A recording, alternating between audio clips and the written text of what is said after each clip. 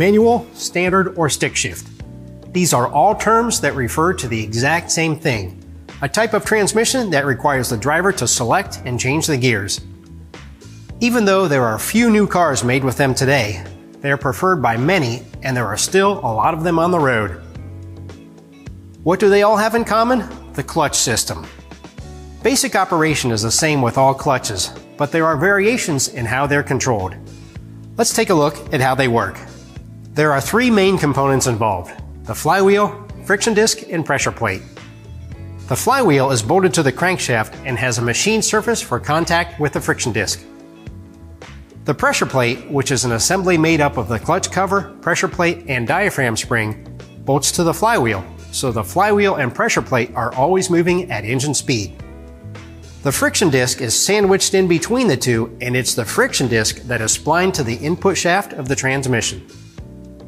When the clutch is engaged, the diaphragm spring applies force to the pressure plate to tightly grip the friction disc between it and the flywheel, so the power of the engine flows into the transmission. When the clutch is disengaged, a throwout bearing pushes on the center of the diaphragm spring, causing it to pull the pressure plate away from the friction disc, letting it slip freely so no power flows into the transmission. The throwout bearing is located on the end of the clutch fork, a lever that transfers the motion from the control side of the clutch system, which can be linkage, cable, or hydraulically operated.